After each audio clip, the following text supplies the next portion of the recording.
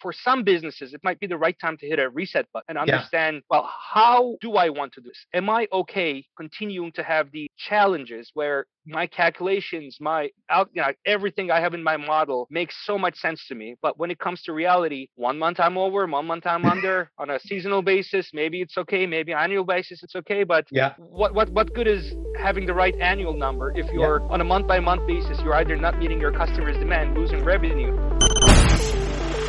Growing a business requires a holistic approach that extends beyond sales and marketing. This approach needs alignment among people, processes, and technologies. So if you're a business owner, operations, or finance leader looking to learn growth strategies from your peers and competitors, you're tuned into the right podcast. Welcome to the WBS Podcast, where scalable growth using business systems is our #1 priority. Now, here is your host, Sam Gupta. Hey everyone, welcome back to another episode of the WBS Podcast. I'm Sam Gupta, your host and principal consultant at independent ERP and digital transformation consulting firm Elevate IQ. Each industry has its own unique supply chain challenges, irrespective of whether you are in the manufacturing industry or construction. In the case of construction, you have a long sales cycle and demanding projects where you need to make sure you have suppliers lined up as soon as the project closes. The supply chain disruptions might result in delays with your projects, lost relationships with other business partners, and cash flow issues. In today's episode, our guest, Bahadir Erdem, who shares his insights into the supply chain issues and processes for construction, building material, and roofing industry. He also provides his insights into the supply chain processes, into how the supply chain processes differ, and unique forecasting challenges for these industries. Finally, he discusses several other supply chain concepts such as stockouts, SKU rationalization, and recent supply chain challenges. Let me introduce Bahadir to you. Bahadir is a procurement and supply chain leader with 20 years of experience sourcing products and services in building materials, construction, power generation, including nuclear and fossil power plants, and manufacturing. With that, let's get to the conversation. Hey Bahadir, welcome to the show. Thank you, Sam. Thank you for having me. I'm very excited to be here. And I am super excited as well because the kind of insights that you are going to bring from the supply chain perspective, obviously, that is one of the pressing issues that everyone is facing right now. So I think it's going to be super meaningful for our audience. Just to kick things off, Bahadir, do you want to start with your personal story and your current focus? Exactly. Perfect. So I'm an industrial engineer with an MBA. Okay. Early on in my career, as my first role, I was actually lucky enough to be a part of a leadership development program, which gave me a chance to dip my toe in different parts of running a business. Very And cool. I very quickly noticed that I was good at, and I felt very passionate about building relationships with suppliers and adding value through negotiations with supplier partners, finding win-win opportunities, and so on. So I really enjoyed that, and ultimately decided to test myself in different organizations. So made a switch to a construction company in their power business units, working with nuclear and fossil burning power plants. Large projects that have heavy oversight from regulative bodies, in line with EPA regulations and things of that nature. And gave me a great perspective on construction space, what kind of supply chain and procurement principles need to apply there for very large dollar amount subcontracts. And ultimately, at my last employer, I was responsible for manufacturing and purchasing building materials, primarily roofing, specifically roofing, and had a chance to really build great relationships with suppliers, understand supply challenges, and get the business to help drive the business to satisfy the customer needs as well as improve profitability. So, in terms of current focus, my goal really is helping organizations grow by focusing on profitability. That's one, customer focus and customer experience. And lastly, human experience within the organization. Very, very, very interesting. And I think, when we think of supply chain and when I have these conversations with my supply chain peers, typically they are thinking about, retail, manufacturing. I have not come across anybody who really talks about building material and construction. So it's going to be really interesting to dig into what kind of supply chain challenges are going to be there in the construction and building material space. So you have a very unique experience. Before we do that, we have one of these standard questions that we ask every single guest that come on the show. And that is going to be, Bahadir, your perspective on business growth. Perfect. Well, growth is, in my perspective, growth is evolution, right? It's Okay. Understanding how you got from point A to point Z, Yeah. all the decisions that you made in order to get there, Yeah. what the outcomes have been, positive or negative, taking stock, understanding what decisions could have been made differently Yeah. to get you to a better place, right? So it's all about continuous improvement, Yeah. and finding ways to improve the organization. So if we were to think about the current challenges that we're facing Yeah. following, let's say, COVID, right? Yep. Yep. 75% of the businesses out there are challenged with supply chain constraints, not being able to get the right materials at the right time from their suppliers, right? So Right. massive pain, huge Yep. pain, and frankly, it's probably a growing pain, right? It's going to separate the companies that are going to grow and be able to leverage new methods, new thoughts, new Yep. ways of thinking, Yep. and get so much stronger in light of this challenging environment that we're passing through. Frankly, I think we're at a inflection point where businesses are going to be separated from who are the Netflixes and who are the blockbusters Yeah. in their area by really taking on new challenges and finding new ways to do things. Very cool. So yeah, it's going to be really interesting, and I completely agree that the current challenges are definitely making it harder for the businesses and the companies that are doing things slightly differently, whether they are trying to innovate from the marketing positioning perspective, or whether they are trying to do differently from the supply chain or technical capabilities perspective. All of those are going to be the competitive advantage, and the companies that are really capitalizing on these things are probably going to win. So obviously, when I have any sort of guest on this podcast, what I am typically looking for is the trends. Okay, each industry, each company is unique. When you talk about supply chain functions, the process may look very similar. A lot of people might argue that, what, supply chain is same whether you go from your food production to your manufacturing to your construction to building material.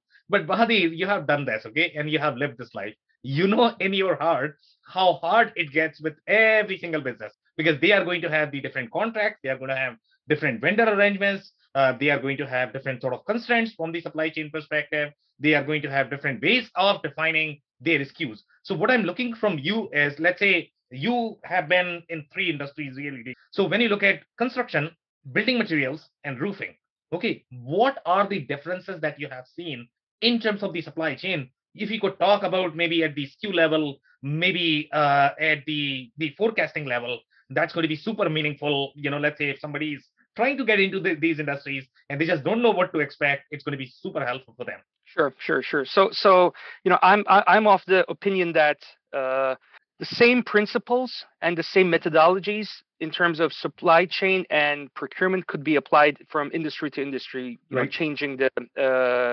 Changing product from product A to product B. However, as you said, there are definitely nuances from company to company and from Yeah. industry to industry that could make it very it could make it challenging for somebody that's a newcomer to the industry, or as the dynamics of the business change, it might create opportunities where companies and people need to evolve, right? So from an overall supply chain standpoint, it's similar in the aspect that you have still a global supply chain Okay. of raw material suppliers, right? Yeah. You have your key raw materials that might be coming from different parts of the world, different parts of the globe. Yeah. You have manufacturers or intermediaries that make potentially specialty chemicals or specialty products Yeah. using some of these raw materials that will ultimately be used as in production of the final product, and then manufacturers that build the finished product, right? And one thing that's pretty typical in the building materials Yeah. space, and on the construction side of the business, I had to deal with this very often as well, is from a channel to the last channel, the last step of the chain. where the product goes to the customer, could be a distributor. Okay. If you're a very large job, if you're a very large company working on multiple projects or very large projects, you could be getting your product directly from the manufacturer. Right. Or in the case of homeowners or people that like to work on their rental property or things of that nature by themselves, then there's always the option of big box retail, right? So that's where I think the main differentiation happens in terms of as you get closer to the customer, the options of how you could get access to the product is different. And then the end customer, depending on the product category, could be a contractor.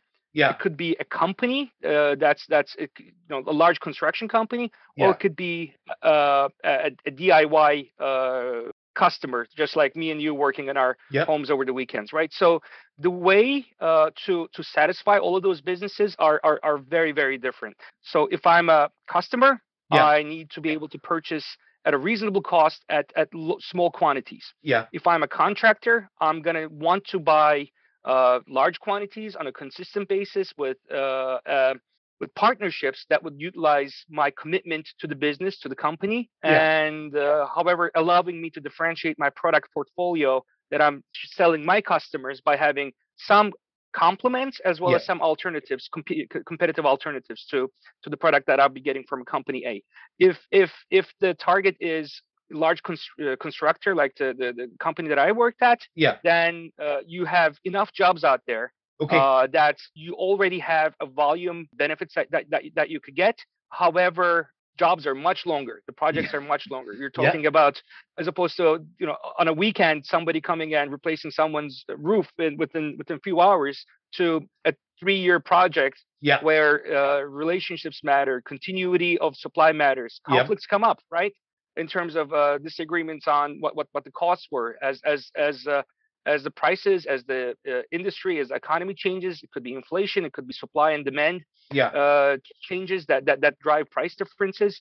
Things will be different for a company that's actually doing the construction and what their needs are, right? So I would say from an overall supply chain standpoint, while it's very similar to a lot of manufacturers in the sense that it's a global supply chain, as you get closer to the end customer, the differentiation happens. Okay, very interesting. So obviously, in my case, when I think of these industries, and I am always trying to compare the business model, and typically business model is what drives the complexity of whether you are talking about supply chain or whether you are talking about ERP processes, which are closely interrelated in my experience, right? So when I look at the construction, as we are in the ERP business, for us, the construction is a very different beast in general. Mm-hmm. So even the way you are describing right now the construction business, you mentioned, you have a bunch of contractors, you have GPs, general contractors, GCs, not GPs, and then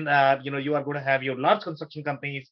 You are going to have your independent contractors that are actually driving you. If you actually try to compare this with the traditional manufacturing or distribution value chain, they have similar sort of value chain. But the place where I really find the differences, and we typically, when we are going as the ERP solution, if there is going to be a manufacturing or distribution solution, we don't try to implement that in the construction business, because construction business is very, very, very, very unique. And I'll tell you some of the uniqueness of the construction business.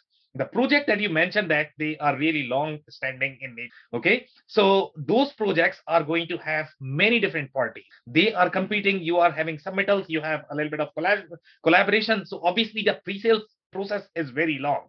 Now, that could happen in case of your engineering shop as well, that you are trying to collaborate with the customer, but you don't have as many stakeholders involved overall in terms of the collaboration. Now, in my mind, when I look at this arrangement, that should actually drive your supply chain, because you don't know what you are going to get at the end of the day. Well, how much pie you are going to get from the deal, what is going to be your demand, and then you have to plan your supply as well. So when you look at this the whole sales model, have you seen any specific challenges in the construction industry because of this whole process of construction that I just? Yeah. I think the big one probably is the sudden spikes. Okay. And sudden spikes in pricing that might be experienced, as well as sudden shortage of supply.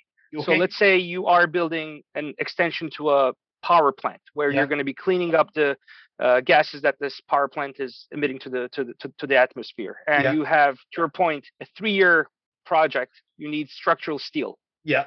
And when in the beginning of the project, you do your competitive bidding. Yeah. You get bids. You have your obviously, as you said, the engineering team, the architecture team. There's a lot of legwork that needs to happen up front to understand. Even when the general contractor is bidding on the job, they need to do some of this work in order to put a competitive bid, which is going to be profitable for them, but appealing to the building owner, to the job owner, right? To the utility. In my experience, right? So there are many points where supply chain and procurement, I guess, need to interface with the engineering teams and project management to make sure that the scope of the job, the drawings, design is the same. And if as it changes, the right changes need to be made to the request from the supplier.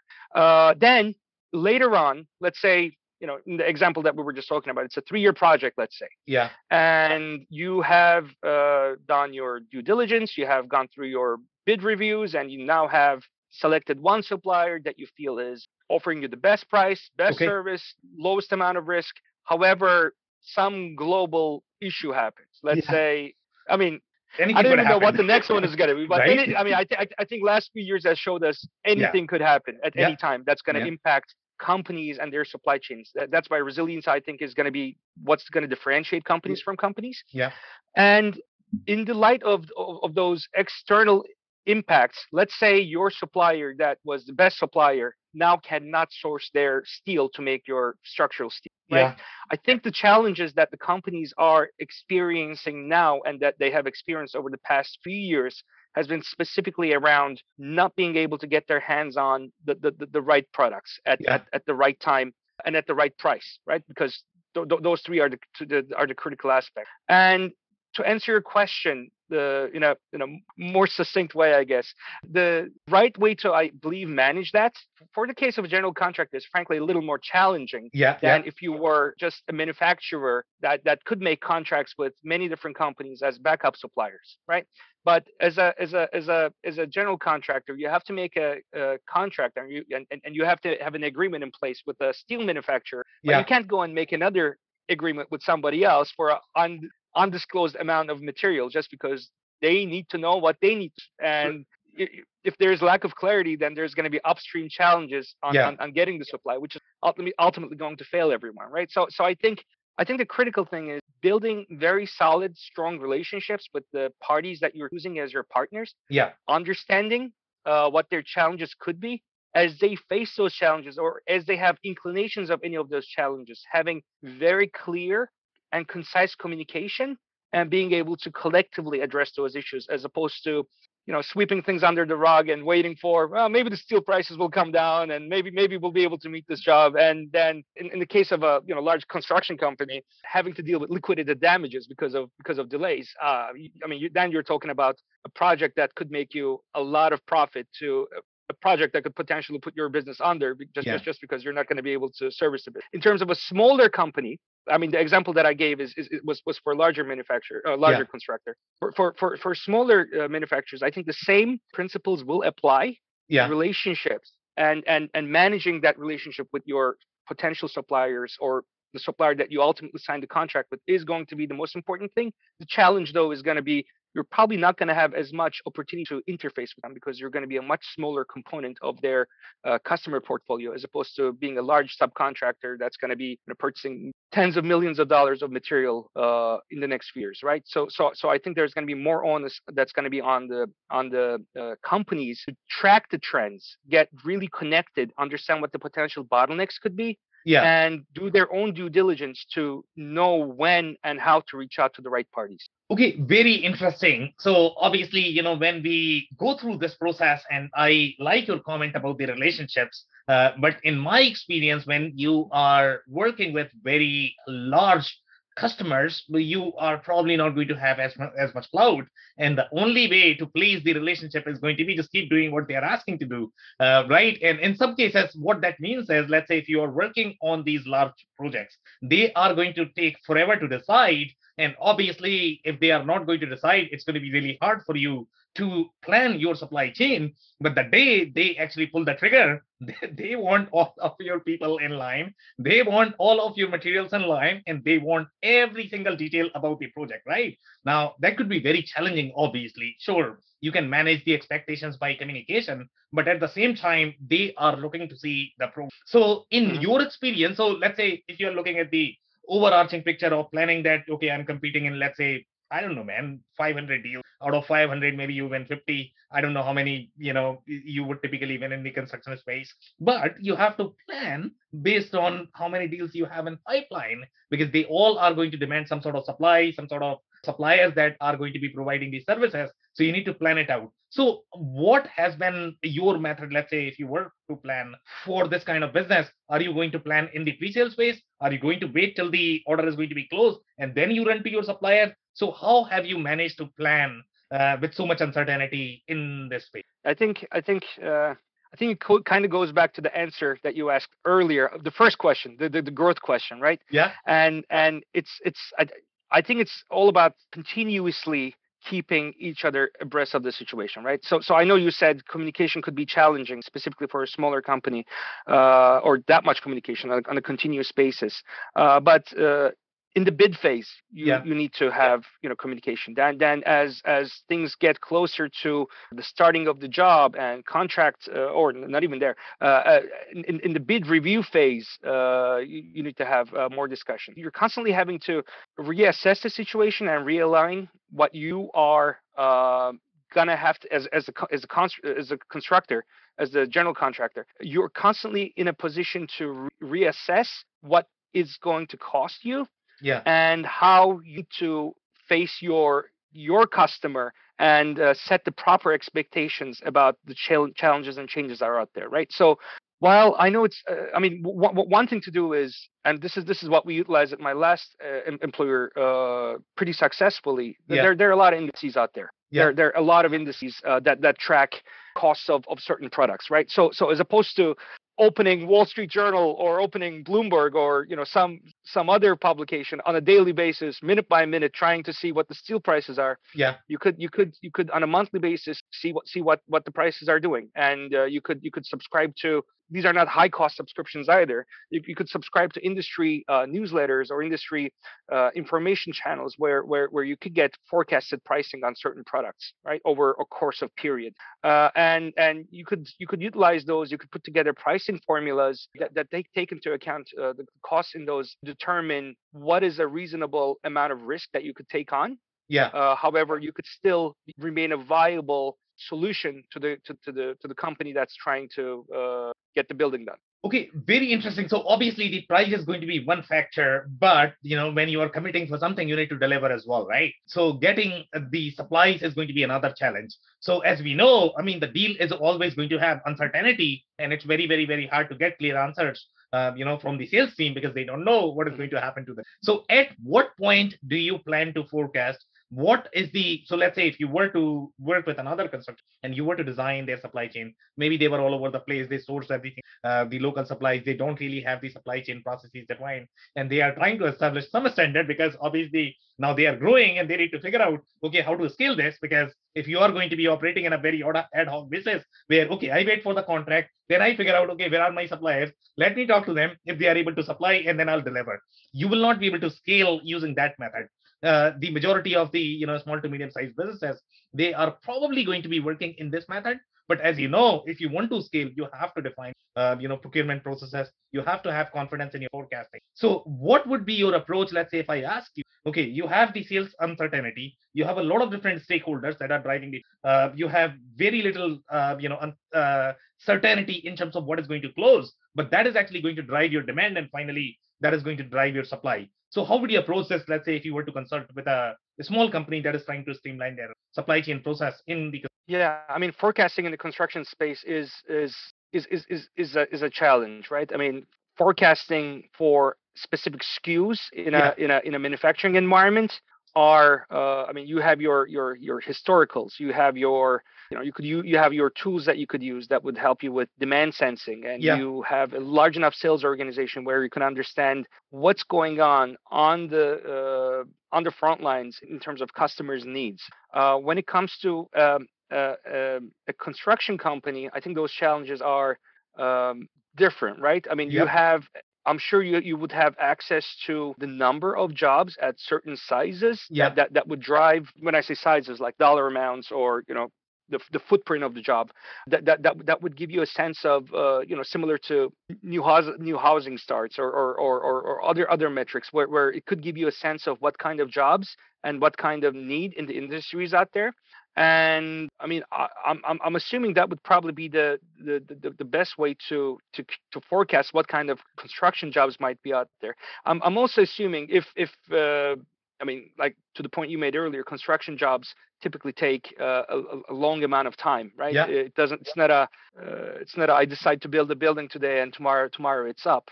So I think networking into the right organizations, right groups. It could be, in the case of a small construction company, it could be networking with the local chamber of commerce, understanding what are the development opportunities that are there. If it's a larger company, then subscribing to industry groups in the specific, I guess, construction space that is your core competency. Yeah. And it's all about getting the right information at the right time for you to make the right decision. I mean, that's the nature of forecasting, right? That's forecasting as a whole.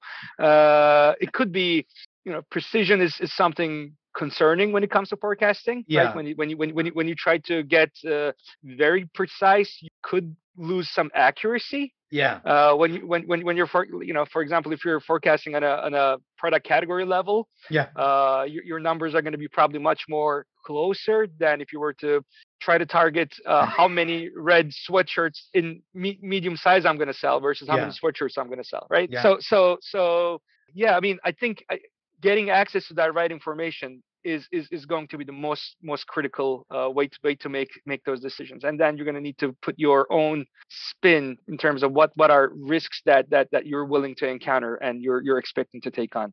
Okay, so very interesting. So I like your example about forecasting at the product category level versus actually at the product level. So I actually recorded one of the episodes with one of the guys that were in the CPG space, and we had some interesting learnings in that episode.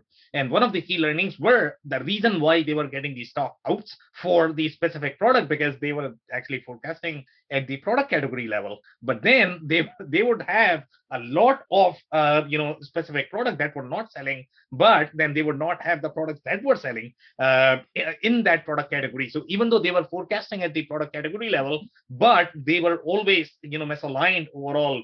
At the product level, they had too much inventory for the sizes or the colors that were not selling, and they didn't have enough inventory for the ones that were selling. So have you seen anything similar in your space? When you forecast obviously at the product category level, your job is probably going to be easier, but have you seen any similar issues in your space because of forecasting at the product category level? Yeah. I mean, as its nature, forecasting is a inaccurate science, right?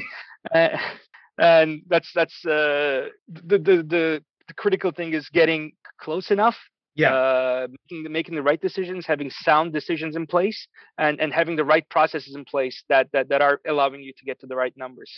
So products that are, in the case of building materials, products that are critical in many industries Yeah. have been the ones that we had. Now I'm speaking about raw materials, Yeah. but I could also speak about end products as well. Yeah. So from a raw material perspective, products that are critical in other industries have been the difficult ones to source, right? Because depending on depending on profitability, or depending on the customer size. Yeah. Let's say you're competing, insulation. Let's talk Yeah. about foam insulation. Yeah. That same product, you might remember, in the beginning of the pandemic, there was a shortage on foam mattresses, and some companies that were expected to do really well underperformed. Yep. And we all remember stories that we heard about auto manufacturers. I mean, the stories that we mainly heard were about the chip shortage, but they also had shortages where they were not able to make seats for their cars because they Yeah. weren't able to source the right raw materials to make the foam. Yeah. Right. So that happens to be the key raw materials in those products seem to be the same ones that are used as primary manufacturing components of insulation in the building materials space. Right. So Yeah. then all of a sudden you're finding yourself in a situation where you're having to compete against these big manufacturers of global industries, I know. and the product is in shortage, and it just becomes a matter of whoever is going to and whoever is willing to pay the most amount of money to get it soonest, right? Yeah. Yeah. Yeah. So forecasting is one. Now forecasting is also a double-edged sword, right? So I'm sorry, I don't think I watched that specific episode on the CPG Yeah. example that you gave, but think about toilet papers during the pandemic. Yeah. Could anybody have expected running out of toilet paper had the pandemic not come up? No. Similar things happen in every industry, right? So the products that are deemed most critical and the products that are deemed the ones that might be most difficult to find Yeah. are the ones that are going to have inherent runs at by people because they want to make sure that they have new supply of it. Now, what does that happen? Now you have a supply and demand curve. All Yeah. of a sudden you're shifting artificially the demand, and it's shifting where it intersects with the supply curve, the Yeah. prices and everything else is at an entirely different place, right? So in terms of forecasting, getting a good understanding of why certain things happen, right? Yeah. So again, let's use that. I know it's not a building material related industry, but I Yeah. feel that the toilet paper is such a good example It to prove is. the point. Yeah. But let's say a company is looking at their historicals, Yeah. and in 2022 they look at their 2021 March toilet paper sales, and Yeah. man, okay, we need to get ready for this heavy season because we're gonna have we have Right. the seasonal historicals Yep. Yep. where we're gonna make a lot of money. Yep. Let's Yep. make Yep. all the toilet paper we can, Yeah. and all of a sudden you find yourself Yeah. swimming in it because the Right. demand has normalized, Yeah. right? So I think that's where it becomes an inaccurate science, right? Yeah. What I found really interesting Yeah. about forecasting and using technology is I actually came across a McKinsey article last week, Yeah. and spreadsheets are still by far the dominant tool companies are using for forecasting. They definitely are.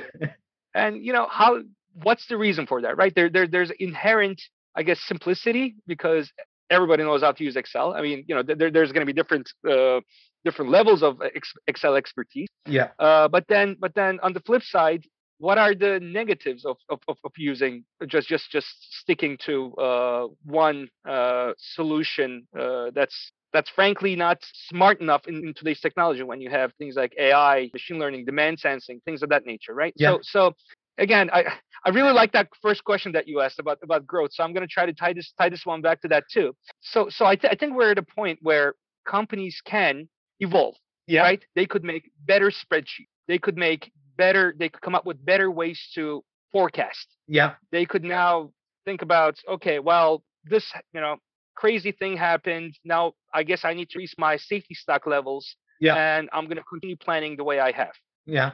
That's great. That's growth. That's evolution. However, I think we are probably at a place where for some businesses, it might be the right time to hit a reset button and understand, well, how do I want to do this? Am I okay continuing to have the challenges where my calculations, everything I have in my model makes so much sense to me, but when it comes to reality, 1 month I'm over, 1 month I'm under, on a seasonal basis, maybe it's okay, maybe annual basis it's okay, but Yeah. What good is having the right annual number if you're on a month by month basis, you're either not meeting your customers' demand, losing revenue, or incurring a lot of additional costs because you're making and storing product that you're not going to be able to sell. So what I mean about the reset button is there is a lot of technologies out there that weren't available to smaller businesses very recently. I mean, just going back 5-6 years, right? There's a lot of technology out there that could help businesses make the right decisions, understand what their demand might be, learn, plug into real-time metrics, get real-time data, make smart, reasonable decisions as opposed to going by whim and going by that old example of driving, looking at the rear view mirror, looking at your Yeah. historicals, right? So Yeah. long-winded answer with a lot of examples, but I hope it covered what you were looking for. That definitely covers, and it's a very good answer. So now let's talk about your comment related to the Excel, and that's probably the state of the majority of the SMB company that we typically come across. The supply chain, as we all know, supply chain is very, very deep. To be able to forecast accurately and to be able to plan accurately, obviously the supply chain needs to be a little deeper than most people realize inside the companies. But in most cases, a planner is sitting somewhere in the corner. They are simply trying to forecast something on the Excel. They have no visibility into what is happening. I mean, they might have a little visibility into sales, but in general, there is a lot of misalignment overall in the way companies operate. Sales is trying to do something. They are simply going to say, hey, supply chain guy or the planner, I am looking for this. This is your demand. Just go figure it out. I want to make sure that I have the product when I have the orders. This is how the process goes, right? What I Mm-hmm. have personally seen, with these companies, there are going to be a lot of issues because of the expectation misalignment. And when I say expectation misalignment, it's not just the soft issue, okay? It's a very hard issue in terms of the way the planning works. For example, let's say if sales is trying to communicate to their customers, okay, this is the product I am trying to sell. So they may have, let's say, the model number that they are trying to communicate. Now you are planning at the SKU level, okay? You have the item number or the SKU or whatever, you are trying to plan based on that. Now, marketing is trying to do something, customer service is trying to do something. They are trying to communicate based on the model number. In the back end, you don't really have any sort of correlation between your model or whatever, they are trying to communicate Mm-hmm. with the customer. And they might be communicating the SKU as well, but sometimes they might be interchanging whether they are trying to communicate using the model or SKU. And obviously, that is actually going to throw your planning off because you are trying to plan based on SKU and you are trying to find out, okay, what is my correlation with the SKU and model number? And there is no correlation because these two data sets don't tie together. One is manually managed and one is really your inventory. Have you seen similar issues in your industry because of this expectation misalignment among people? Yeah. So one thing that we experienced, data accuracy is obviously very, very, very important, right? Yeah. I think a lot of companies, frankly, in a lot of industries, are probably dealing with similar challenges in the sense that not necessarily having a good handle on what are the key components that are going to be needed to conduct the job. Their bill of materials probably are not very accurate. Yeah. They may have made some changes into the manufacturing process, gained efficiencies over time, even approved alternate raw materials that might not be reflected there, right? So I think while we haven't experienced that issue ourselves, that wouldn't surprise me that a lot of companies have, right? So one thing, kind of going back to correlation between a product to another product, the Yeah. example that you gave. I mean, Yeah. one thing that we experienced, or the building materials industry has experienced over the past 2 years, and frankly, this happened earlier on, maybe about 10 years or so. Also, Yeah. when there were tightnesses on lack of availability on some steel components or steel, you have, for a specific footprint, for a specific kind of building, Yeah. you should expect, it's like baking a cake. In order Yeah. to bake a cake, I have, my recipe is, I need 1 unit of this, 2 units of this, Yeah. 3 units of this, right? Yeah.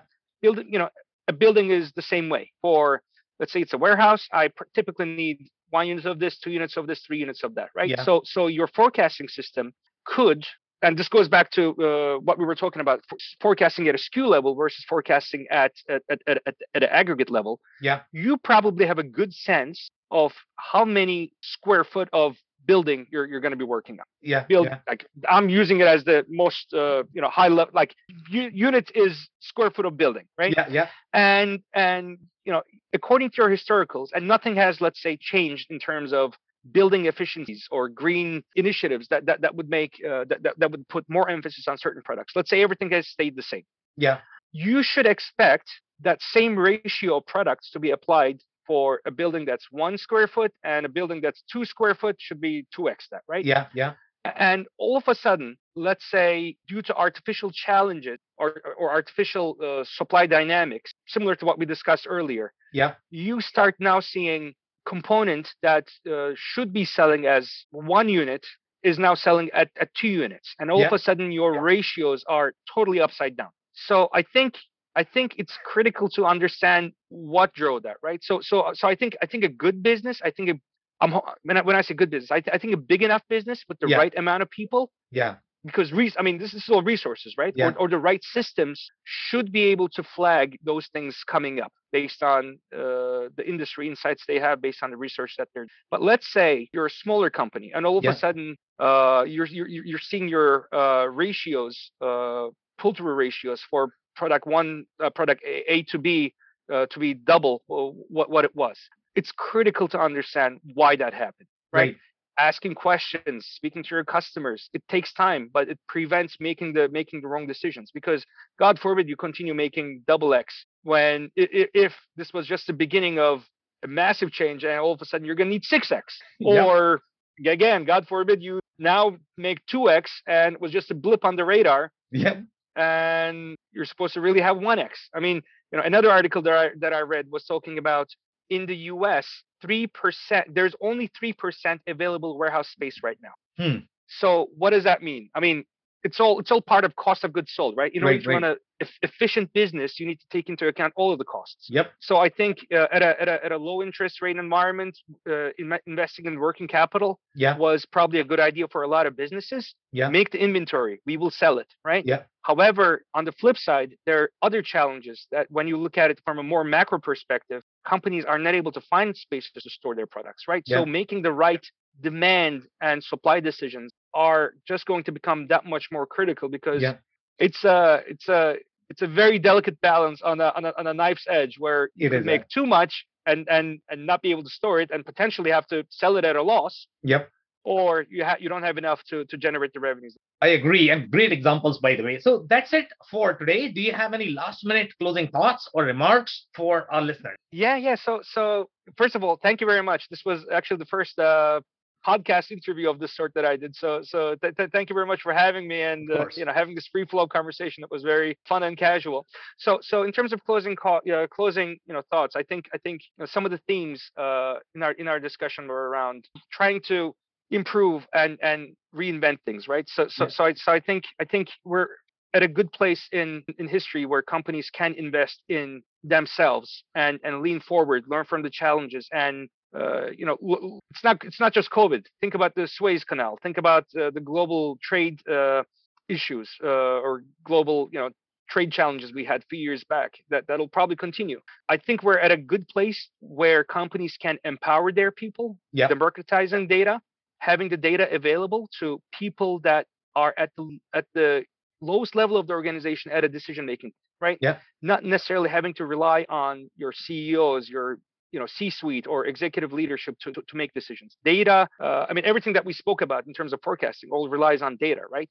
And a CEO should probably have more of a time dedicated to strategy and running the business and getting the business to its next phase, versus having to think about how much of this specific product category we need, right? So I think it's a great opportunity for companies to connect into tools that make this data available, and also empowering their people. And I think it's also a great time to kind of reconsider like historical norms that we had in terms of manufacturing, the lean manufacturing, Six Sigma, and things of that nature. They all worked for years, right? A concept like just-in-time manufacturing, it might not be working perfectly right now just because you additional supply in your network to mitigate risks. But it doesn't mean that we throw these ideas and have to reinvent things, right? It's not a revolution, but it's an evolution of the industry. So that's it. Connecting, building the right infrastructure in place, I think is what's going to be the most important for businesses to set themselves apart and separate leaders from those that are probably not going to perform as well, and shifting their focus on their employees, giving them more responsibility, more accountability. We're hearing about the Great Resignation, or there's so many names to it, right? People would want to stay at jobs where their decisions matter, right? So I think it's a multi-pronged approach for evolving, as opposed to trying to do everything from scratch. Okay, amazing. And my personal takeaway from this conversation is going to be the supply chain is always very deep. And especially if you are in industries such as construction or building materials, the supply chain is going to be even trickier because of the complexity in the sales process, the complexity of the products and the projects that you might be working on. So the best way to mitigate and have your forecasting accuracy is going to be involve your supply chain guy everywhere. The more you are going to involve them, the more insights and the opportunities you are going to find. On that note, Bahadir, I really want to thank you for your time. This has been a powerful episode. Thank you so much, Sam. Great to be here. Of course. Thank you. I cannot thank our guests enough for coming on the show, for sharing their knowledge and journey. I always pick up learnings from our guests, and hopefully you learned something new today. If you want to learn more about Bahadir, follow and connect with him on LinkedIn. Links and more information will also be available in the show notes. If anything in this podcast resonated with you and your business, you might want to check other related episodes, including the interview with Colby Young, who shares his insights on the nuances of PO life cycle and why it is critical for seasonal businesses such as cosmetics. Also, the interview with Lisa Anderson, who shares her insights on why it is important to be directionally correct with sales and operations planning. Also, don't forget to subscribe and spread the word among folks with similar backgrounds. If you have any questions or comments about the show, please review and rate us on your favorite podcasting platform or DM me on any social channels. I'll try my best to respond personally and make sure you get help. Thank you, and I hope to get you on the next episode of the WBS Podcast. Thank you for listening to another episode of the WBS Podcast. Be sure to subscribe on your favorite podcasting platform so you never miss an episode. For more information on growth strategies for SMBs using ERP and digital transformation, check out our community at WBS.rocks. We'll see you next time.